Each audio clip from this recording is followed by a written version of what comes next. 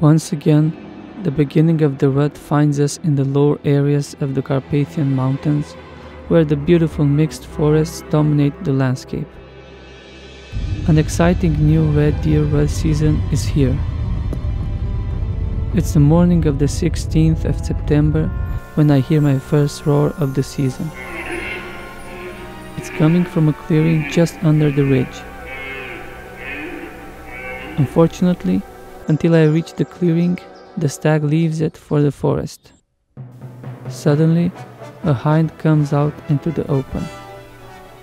I hope the stag will follow her, but although he is close by, he doesn't come out into the clearing, even after waiting for a long time. Seeing that he's consistently vocal, I try to sneak up to him, and after a slow, tactful approach, I spot something through the trees.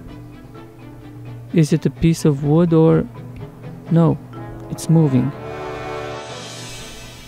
It's an antler, all right. The stag starts roaring, and after some time he gets up. As he is walking through the forest, we can see him in all of his splendor. We can also see he is not alone but on the tail of a hind that has a calf. Once in a while, the stag gets into a vocal fight with a couple of his neighbors.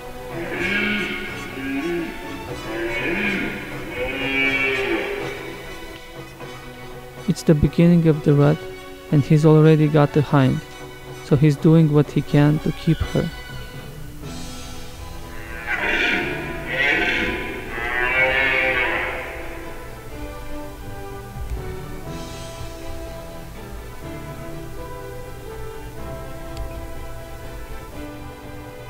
Antler-wise, he shows great promise.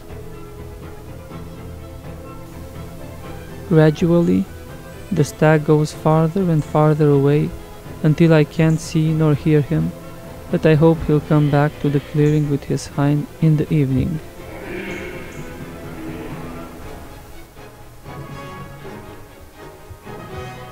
After hours of waiting near the clearing, there's finally some movement.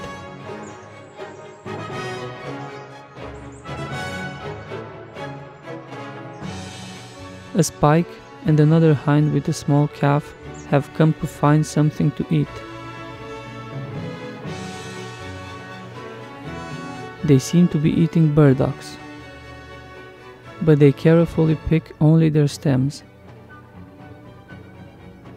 We can tell that this is another hind because this calf is a bit smaller than the previous one.